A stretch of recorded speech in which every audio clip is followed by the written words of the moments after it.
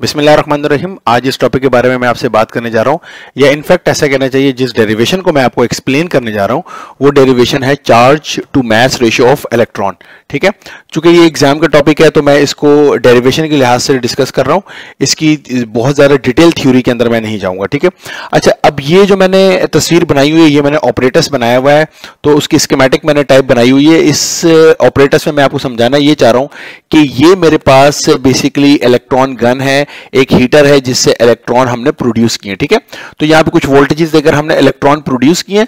अब इन इलेक्ट्रॉन को हमने मूव करवाना है, तो इसको मूव करवाने के लिए हमने क्या किया, आगे दो डिस्क लगा दिए। इन डिस्क को हम कहते हैं एक्सेलरेटिंग डिस्क कहते हैं। ठीक है, तो ये मैं नाम लिख देता हूं, इसका मैंने नाम लिख देता हूं कि ये कहलाती है हमारे पास एक्सेलरेटिंग डिस्क। ठीक है, ये डिस्क है।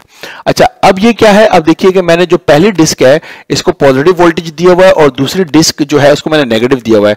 ये बिल्कुल इसी तरीके से जिस तरह आप डीवीडी देखते हैं, तो डीवीडी के अंदर क्या होता है कि दरमियान में एक छोटा सा सुराख होता है उसके अंदर, तो इसी तरीके से यहाँ पे भी छोटा सा एक होल है। तो ज्यादातर इलेक्ट्रॉन जो इस डिस्क से टकराएंगे वो रुक जाएंगे, लेकिन वो इलेक्ट्रॉन जो इस होल की डायरेक्शन में आएंगे वो इस होल में से गुजर जाएंगे। इसी तरीके से दूसरे इलेक्ट्रॉन दूसरे जो डिस्क है उसके होल में से गुजर जाएंगे, और दूसरी डिस्क जो है उसके ऊपर नेगेटिव चार्ज है तो वो इलेक्ट्रॉन को क्या कर देगी, रिपेल कर देगी। तो इन डिस्क का जो काम है वो काम ये है कि इलेक्ट्रॉन की एक बीम बना देना। राइट, तो ये जो डिस्क हैं ये क्या करेंगी, इलेक्ट्रॉन की एक बीम बना देंगी। तो ये इलेक्ट्रॉन सीधा जा रहा है और ये सामने मेरे पास एक फ्लोरेसेंट स्क्रीन है।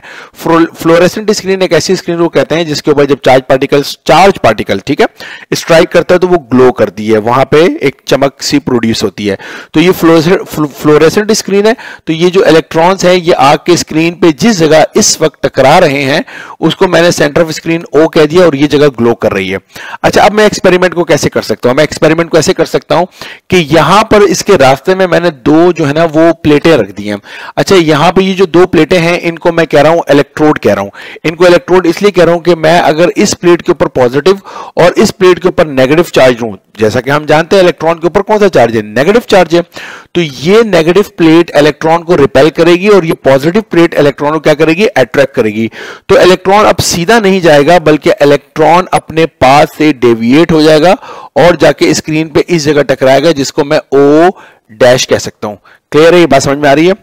इसी तरीके से अगर मैं इस पॉजिटिव को और इस नेगेटिव को चार्ज को खत्म कर दूं तो इसका मतलब है कि ये दोबारा जो जो जो चार्ज पार्टिकल डिफ्लेक्ट हुआ है इलेक्ट्रॉन और जाके O डैश पे टकराया, ये खत्म हो जाएगा और दोबारा सेंटर ऑफ स्क्रीन पे चार्ज पार्टिकल टकराएगा। अब मैं क्या कर सकता हूं, मैं एक और फील्ड प्रोड्यूस कर रहा हूं जिसको मैं कह रहा हूं मैग्नेटिक फील्ड। क्योंकि ये मैंने पॉजिटिव और नेगेटिव से जो फील्ड जनरेट की थी वो कौन सी फील्ड होगी, इलेक्ट्रिक फील्ड होगी। इलेक्ट्रोड इलेक्ट्रिक फील्ड जनरेट करेंगे। राइट, अच्छा, अब मैं जो मैग्नेटिक फील्ड प्रोड्यूस कर रहा हूं वो मैं कैसे प्रोड्यूस कर रहा हूं वो भी आप जरा समझ लीजिए। देखिए, मैग्नेटिक फील्ड में इस तरीके से प्रोड्यूस कर रहा हूं कि जो इलेक्ट्रिक फील्ड है वो इस तरीके से, ठीक है, कि यहां पर मैंने पॉजिटिव चार्ज है, यहां पे नेगेटिव चार्ज है, बिल्कुल इसके क्रॉस में, यानी ये इस तरीके से और इस तरीके से, ये क्रॉस में जो मैं फील्ड प्रोड्यूस कर रहा हूं वो मेरे पास मैग्नेटिक फील्ड है। क्रॉस में मैग्नेटिक फील्ड जो मैं प्रोड्यूस कर रहा हूं, जाहिर सी बात उस मैग्नेटिक फील्ड को मैं कैसे बनाऊंगा, हम जानते हैं कि हम क्रॉस में जो मैग्नेटिक फील्ड है उसको क्रॉस लगा के बनाते हैं। ये जो मैग्नेटिक फील्ड होती है हम इस बारे में जानते हैं, ये कौन सी फील्ड होती है, जो कि इनसाइड द प्लेन होती है। एक ऐसी मैग्नेटिक फील्ड जिसमें मैग्नेट का नॉर्थ आपने बाहर रखा हुआ है बोर्ड के, और साउथ जो है वो इस बोर्ड के अंदर रखा हुआ दूसरी तरफ, दीवार के दूसरी तरफ हो, तो मैग्नेटिक फील्ड कहां जाएगी, नॉर्थ से साउथ की तरफ, यानी इनसाइड द प्लेन। उस inside the plane magnetic field को हम किससे रिप्रेजेंट करते हैं, क्रॉस से रिप्रेजेंट करते हैं। ये क्रॉस मैग्नेटिक फील्ड क्या करेगी, ये जो चार्ज पार्टिकल आएगा वो जो हमारे पास एक राइट हैंड रूल है उसके हिसाब से ये जो इलेक्ट्रॉन को डेविएट करेगा और इलेक्ट्रॉन स्क्रीन पे इस जगह जाके टकराएगा जिसको मैं O डैश कह सकता हूं। तो पहले इलेक्ट्रिक फील्ड से जाके टकराया उसको भी मैंने O डैश कहा, अब मैग्नेटिक फील्ड से जहां जाके टकराया उसको भी मैं O डैश कह रहा हूं। ठीक है, ये बात समझ में आ गई है। तो खाली मैग्नेटिक फील्ड को जब मैं अप्लाई करूंगा तो ये सेंटर ऑफ स्क्रीन पे नहीं टकराएगा बल्कि डेविएट होके स्क्रीन पे जिस जगह पे जाके स्ट्राइक करेगा उसको मैं O डैश कह रहा हूं, यानी ये O डैश वो पॉइंट है जो कि ग्लो कर रहा होगा। अच्छा, अब मुझे बताओ, मैग्नेटिक फील्ड मैंने ऑन रखी हुई है जो कि इस तरीके से क्रॉस में, ठीक है, और अप एंड डाउन यानी उसके जो परपेंडिकुलरली जो मैंने फील्ड अप्लाई की वो कौन सी फील्ड थी, इलेक्ट्रिक, जिसको मैं ऑफ कर चुका हूं।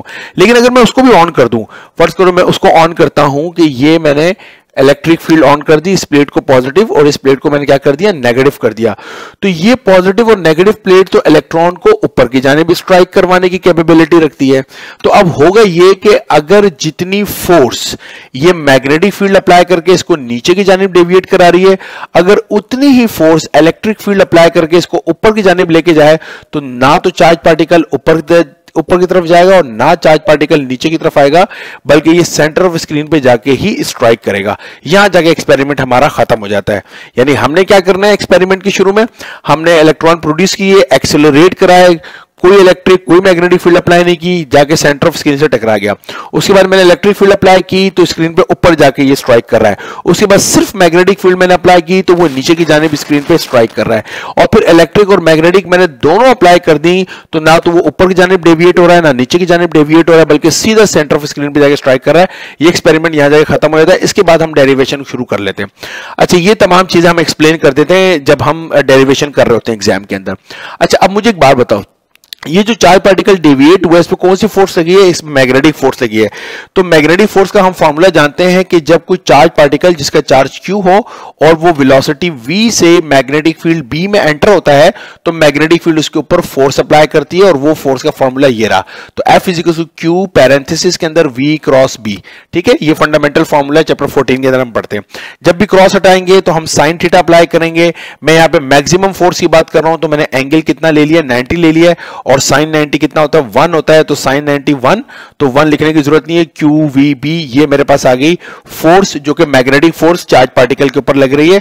इसको मैंने इक्वेशन नंबर 1 का नाम दे दिया। मेरा ख्याल है आसान सी बात है, समझ आ रही होगी। जब भी कोई चार्ज पार्टिकल अपने रास्ते से डेविएट होता है तो बेसिकली थ्योरी हमें बताती है कि वो डेविएट अगर हो रहा है और अगर जिस फील्ड में डेविएट हो रहा है उस फील्ड को आप एक्सटेंडेड कर दें तो वो डेविएट करते हुए किस में रिवॉल्व करने लग जाता है, सर्कल में रिवॉल्व करने लग जाता है। ये बिल्कुल एक फंडामेंटल किस्म की बात है कि अगर किसी एक्सटेंडेड बड़ी मैग्नेटिक फील्ड में किसी चार्ज पार्टिकल को आप एंटर करेंगे तो वो चार्ज पार्टिकल सर्कल में रिवॉल्व करना शुरू कर देता है। तो चूंकि वो सर्कल में घूम रहा है तो वेलोसिटी v से जिस सर्कल में घूम रहा है उसका रेडियस r है और उस पार्टिकल का मास m है, तो उस पर जो सेंट्रीपिटल फोर्स एक्ट करती है उसका फॉर्मूला है mv²/r। इक्वेशन नंबर 1 की लेफ्ट हैंड साइड भी फोर्स है, 2 की लेफ्ट हैंड साइड भी फोर्स है। तो दोनों इक्वेशंस की राइट हैंड साइड को मैंने कंपेयर कर लिया। इसकी राइट हैंड साइड मैंने लिखी qvb = इसकी राइट हैंड साइड mv²/r। मेरा ख्याल है आसान सी बात है। यहां पे मैं एक v से एक v को कैंसिल कर देता हूं तो मेरे पास लेफ्ट हैंड साइड पे qb रह गया, जबकि राइट हैंड साइड पे m और एक v बचा डिवाइडेड बाय r। इस r को मैं इक्वेशन को उस तरफ ले जाता हूं और qb को इक्वेशन के इस तरफ लेकर आ जाता हूं। तो mv/qb, मेरा ख्याल है आसान सी बात है, समझ में आ रही होगी। ठीक है। अच्छा, चूंकि मेरे पास इलेक्ट्रॉन है और इलेक्ट्रॉन के चार्ज को हम क्या लिखते हैं, e लिखते हैं, तो मैं q की जगह पे क्या लिखने वाला हूं, e लिखने वाला हूं। मेरा ख्याल है ये बात भी समझ में आ गई होगी आपकी। ठीक है। अच्छा, अब चूंकि मैंने E/m रेशियो कैलकुलेट करनी है तो मैंने किया क्या कि ये जो B यहां पे डिवाइड है इसको इक्वेशन के दूसरी तरफ ले गया तो B और R मल्टीप्लाई हो गए, तो ये मेरे पास हो गया RB, और ये V जो इक्वेशन की तरफ मल्टीप्लाई था यहां आके इक्वेशन के डिवाइड हो गया। तो मेरा ख्याल आसानी से समझ में आ रही होगी बात। यहां पे M और डिवाइडेड बाय E रह गया। अच्छा, मैंने चूंकि E/m रेशियो मालूम करना है तो मैंने राइट हैंड साइड को पलट दिया, रिवर्स कर दिया, E को ऊपर M को नीचे। ठीक है, ये मैंने किया। तो इसको भी पलट दीजिए, इसमें V ऊपर और RB इक्वेशन में नीचे आ गए। तो ये मेरे पास E/m रेशियो की एक इक्वेशन बन गई जिसको मैंने मजीद सॉल्व करना है। मुझे किसकी वैल्यू चाहिए, मुझे वेलोसिटी की वैल्यू चाहिए। अच्छा, वेलोसिटी की वैल्यू इस इक्वेशन, इसको इक्वेशन नंबर ए दे रहे हैं, यहां लाके मैं पुट करूंगा और फिर मेरे पास E/m रेशियो कैलकुलेट हो जाएगा। इस वेलोसिटी की वैल्यू कैलकुलेट करने के दो मेथड हैं जो कि मैंने यहां पर लिखे हुए, इनके नाम मैंने नहीं लिखे हुए, ये मेथड ज्यादा अहम है मेरे लिए। पहला जो मेथड है वो मेथड क्या है, मैं इन दोनों मेथड को पहले बता देता हूं और फिर मैं इसको डेरिवेशन में आपको करके भी दिखाता हूं। पहला मेथड मेरे पास ये है, देखिए मैं क्या कर रहा हूं कि मैं ये जो इलेक्ट्रॉन जो कि प्रोड्यूस हुए हैं इनको किसी वोल्टेजेस के जरिए मूव करा रहा हूं। जब भी कोई चीज मूव करती है it has the kinetic energy, तो वो जो काइनेटिक एनर्जी है वो कहां से आई है, इन वोल्टेजेस ने चार्जेस के ऊपर वर्क किया है। तो वर्क डन, मैंने क्या लिखा है, work done on electron, electron पे जो मेरे वोल्टेजेस ने, जो पोटेंशियल डिफरेंस ने जो वर्क किया हुआ है इलेक्ट्रॉन के ऊपर, वो इलेक्ट्रॉन की काइनेटिक एनर्जी बन गया।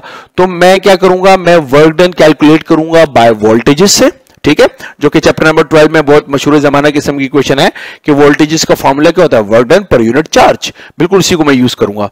तो work done per unit charge से मैं यहां से वर्क कैलकुलेट करूंगा और काइनेटिक एनर्जी का formula half M we square लगाऊंगा और वी की वैल्यू निकाल के यहां लाके पुट करूंगा।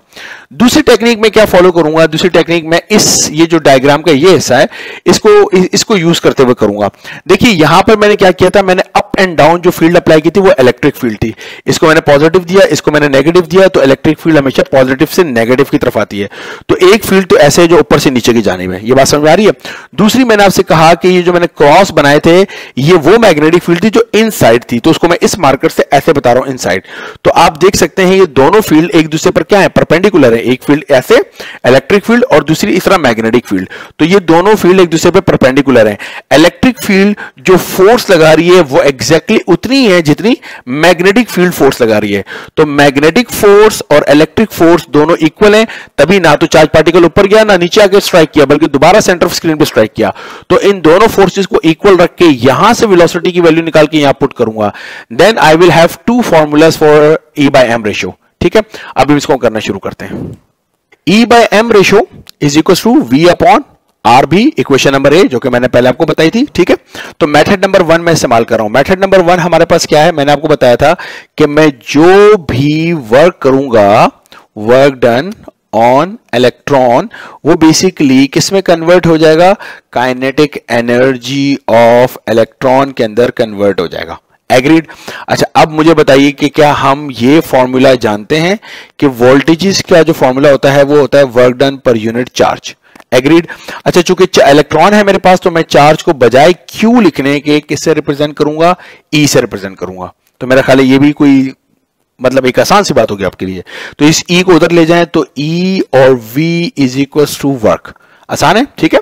तो मैं क्या करने जा रहा हूं, मैं यहां पर वर्क डन ऑन इलेक्ट्रॉन को मैं लिख रहा हूं ई और we is equal to, kinetic energy का फॉर्मूला है हाफ एम वी स्क्वायर। अब देखिए इस v को और इस v को में थोड़ा सा फर्क रखा हुआ है, इसको मैंने थोड़ा सा कर्व कर दिया, because this is the velocity and this v is your voltages. ये ना हो कि आप इन दोनों v को सेम रखें और फिर कैंसिल भी कर दें, मतलब ये गलती भी बहुत सारे स्टूडेंट करते हैं। So this v is voltages and this v is your velocity, right. तो मुझे वेलोसिटी की वैल्यू चाहिए, ये 2 यहां पर डिवाइड है, इक्वेशन के दूसरी तरफ जाकर मल्टीप्लाई हो जाएगा। सो आप देख सकते हैं मेरे पास 2ev is equal to m और v स्क्वायर। m को इक्वेशन के दूसरी तरफ ले जाएं तो 2ev upon m is equal to v square है, और स्क्वायर अगर मैं हटाऊंगा तो मुझे यहां पर स्क्वायर रूट अप्लाई करना पड़ेगा। ठीक है, ये वेलोसिटी की वैल्यू उठा के मैं पुट कर रहा हूं इक्वेशन नंबर ए के अंदर। तो मैं लिख रहा हूं so equation number A employees that, और ये क्या है, e upon m is equal to, देखिए इस v की जगह पे इस वैल्यू को पुट करने जा रहा हूं। तो ये वैल्यू मेरे पास हो जाएगी under root 2ev upon m, और यहां ऑलरेडी डिवाइड में कौन मौजूद है, आर बी। सबसे पहले तो इस रूट से जान छुड़ानी है, तो इसका तरीका ये स्क्वायरिंग बोथ साइड। ठीक है, तो स्क्वायरिंग बोथ साइड हम करते हैं, तो यहां पे स्क्वायर आ जाएगा, तो ये हो जाएगा E square upon M square is equal to, यहां जब स्क्वायर होगा तो ये रूट तो खत्म हो गया, तो 2ev अपॉन m रहा, और यहां r पे स्क्वायर आ जाएगा और b पे स्क्वायर आ जाएगा। ठीक है, आसान सी मेरे ख्याल बात है। उसके बाद क्या है, ये मेरे पास E square upon M square is equal to 2ev, और ये दो साइड आपस में क्या हो जाती हैं, मल्टीप्लाई हो जाती है। मेरा ख्याल है सिंपल सी मैथमेटिक्स है, आपकी समझ में आ रही होगी। तो ये हो जाएगा मेरे पास are square B square into M. अब देखें क्या चीज कैंसिल हो रही है, एक ई से एक ई कैंसिल हो रहा है और एक एम से एक एम कैंसिल हो रहा है, राइट। तो यहां लेफ्ट हैंड साइड पे मेरे पास क्या बचा, ई upon M is equal to, right hand side पे मेरे पास क्या है, 2v upon are square B square, are square B square. तो ये मेरे पास E बाय एम रेशियो का एक फॉर्मूला बन गया। मेरा ख्याल है आसान किस्म की बात है, आपकी समझ में आ गई होगी। अब मैं मेथड नंबर 2 इस्तेमाल कर रहा हूं। ठीक है, अच्छा जी, मेथड नंबर 2 मैंने आपसे डिस्कस किया था कि मेथड नंबर 2 क्या है कि जितनी फोर्स मैग्नेटिक फील्ड अप्लाई कर रही है उतनी फोर्स कौन अप्लाई कर रहा है, इलेक्ट्रिक फील्ड अप्लाई कर रही है। तो मैग्नेटिक जो फोर्स है किसी चार्ज पार्टिकल पे लगने वाली, अभी थोड़ी देर पहले भी मैंने आपसे डिस्कस किया था इसी डेरिवेशन के अंदर, और उसका फॉर्मूला होता है मेरे पास QVB साइन थीटा। एग्रीड। अच्छा, इलेक्ट्रिक फोर्स का फॉर्मूला क्या है? हमने चैप्टर नंबर 12 के अंदर ये बात पढ़ी है कि जो इलेक्ट्रिक फील्ड है वो होती है फोर्स पर यूनिट चार्ज। क्या ख्याल है आपका? तो इस Q को मैं उस इक्वेशन के दूसरी तरफ ले जाऊं तो EQ is equal to F, ये मेरे पास फॉर्मूला है, EQ is equal to F। तो electric force is equal to EQ, right. अच्छा, आप देख सकते हैं इस Q से EQ क्या हो गया? कैंसिल हो गया मेरे पास। तो यहां पर मेरे पास बचा VB sine theta is equal to E। मेरा ख्याल है आसान किस्म की बात है। अच्छा, अब मैं क्या कर रहा हूं, मैक्सिमम फोर्स के लिए for theta is equal to 90 degree, हम जानते हैं कि साइन 90 किसके बराबर होता है? 1 के बराबर होता है। तो यहां पुट कर दीजिए, तो ये हो जाएगा VB is equal to E। मेरा ख्याल समझ में आ रही है कि साइन 91 हो चुका है। ठीक है, मुझे V वेलोसिटी की वैल्यू चाहिए, तो B को इक्वेशन की दूसरी तरफ ले जाओ, तो ये हो जाएगा E अपॉन B। अब V आ गया, आप पुट कर दो इक्वेशन नंबर A के अंदर। So equation number A employees that E divided by M is equal to, इस V की जगह पे मैंने पुट किया E अपॉन B, और डिनोमिनेटर में ऑलरेडी मेरे पास मौजूद है कौन? RB। तो E upon M is equal to, ये हो जाएगा E, और ये दो साइड आपस में मल्टीप्लाई हो जाती हैं, सिंपल अलजेब्रा, तो ये हो जाएगा RB स्क्वायर। ये हमारे पास फॉर्मूला आ गया किसका? E बाय M रेशो का। अच्छा, ये जो पहले मेथड का था मैंने उसको भी लिखा रहने दिया हुआ है, और इसको भी मैंने अभी ड्राइव कर लिया। ठीक है, इन दोनों के ऊपर मैं एक कमेंट भी करना चाह रहा हूं, और वो कमेंट क्या है? अब हमारे पास दो E बाय M रेशो है, तो कौन सा E बाय M रेशो का फॉर्मूला ज्यादा प्रिसाइज वैल्यू देता है, इसके ऊपर मैं आपसे बात करने जा रहा हूं। देखें, ये जो मैंने दूसरे मेथड से किया है, जिसके अंदर मैंने जो इलेक्ट्रिक फोर्स और मैग्नेटिक फोर्स को आपस में इक्वल लेते हुए E bye M ratio calculate की है, ये ज्यादा प्रिसाइज है।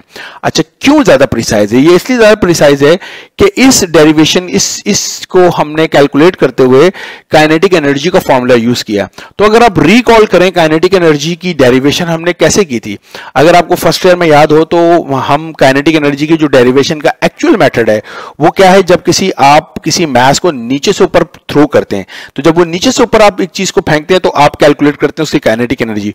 ऊपर से नीचे की मैं बात नहीं कर रहा, बास टीचर काइनेटिक एनर्जी की डेरिवेशन इस तरह भी कराते हैं कि कोई ऑब्जेक्ट जो है ऊपर से नीचे आ रहा है, तो उसको पोटेंशियल को काइनेटिक में कन्वर्ट करके बताते हैं, जो कि रॉन्ग मेथड है। ठीक है, उसके ऊपर फिर हम डिस्कस कर लेंगे क्यों रॉन्ग मेथड है। बहरहाल, तो काइनेटिक एनर्जी की डेरिवेशन हम क्या करते हैं कि किसी ऑब्जेक्ट को नीचे से ऊपर फेंकते हैं।